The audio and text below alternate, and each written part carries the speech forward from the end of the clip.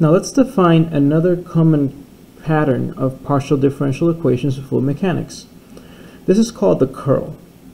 Let's look back at our vector f with x, y, and z components p, q, and r respectively.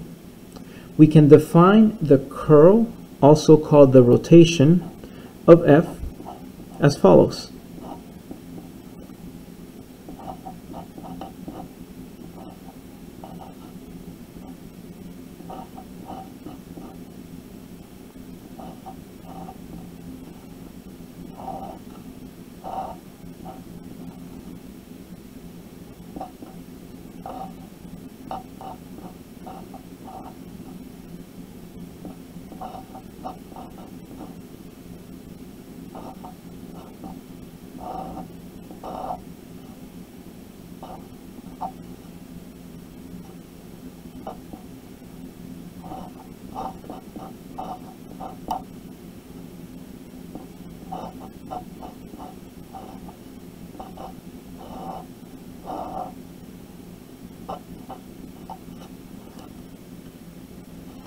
Now, if you pay close attention to this combination of partial differential equations, you'll notice that there is a bit of a pattern between the p, q, and r and the terms in the I, j, and k components of this vector respectively.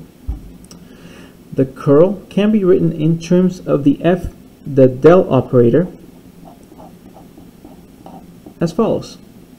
If the divergence is del dot f, the curl will be del cross f, which can also be expressed as the determinant of the following matrix.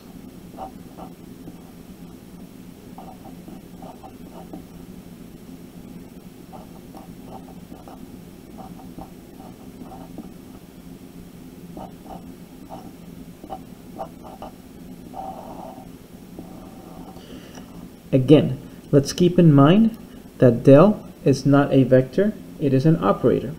However, if we treat it as a vector and we take the determinant of the matrix formed by the cross product of del and f, you'll notice that the determinant will actually result in these three terms.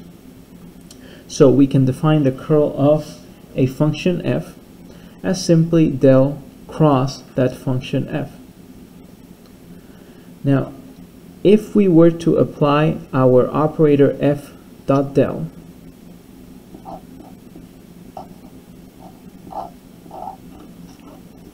to its own vector field, in other words, if we take this operator f dot l and we apply it to f itself, we will have the following vector identity.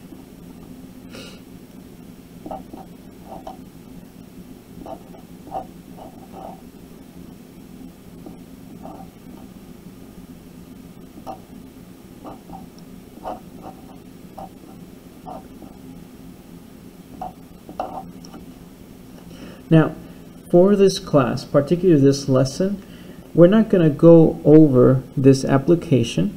However, if you were to try to apply it yourself, you'll actually end up at the following formulation. But for now, let's try to remember this as a vector identity. We will go more into detail in the engineering mathematics course that I teach. However, for fluid mechanics, this should be enough. Now, for this vector identity, let's keep in mind that f without the vector arrow is simply the magnitude of my vector.